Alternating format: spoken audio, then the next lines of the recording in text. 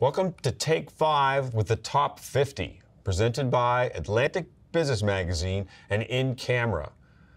I'm John Leahy, and I'm so pleased to be introducing you to some of these key business leaders and nonprofit leaders who are on the Top 50 CEO list for 2022. Let's meet today's CEO. If I had one wish for every business owner, it'd be this. I wish they'd really define success for themselves. That's the start. Matt Symes, CEO of Symplicity Designs. Basically, we help people scale, help them grow the kind of business that they want to have.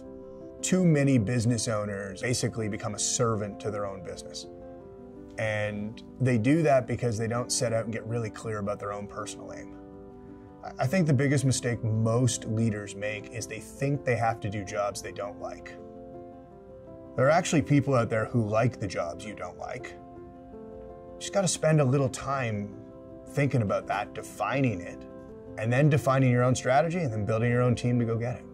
Not enough people spend enough time stepping back and reflecting on what their business could be, reflecting on what's going well and where they could amplify that, reflecting on what's not going well and what they need to do to shore that up. I spend a lot of time with my shoes pounding the pavement. It's just me, my thoughts, and the rhythm of my feet, and that's the closest I've ever been able to come to any form of meditation. So often when you're an entrepreneur, there's very little time for you to just be and think. I wish people would spend more time thinking strategically and realigning their day-to-day with what they're trying to build.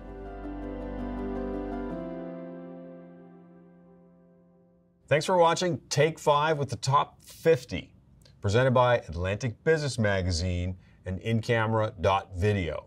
Make sure you subscribe to the channel because there's a whole series of these interviews, and you don't want to miss these insights from some of Atlantic Canada's key business and nonprofit leaders.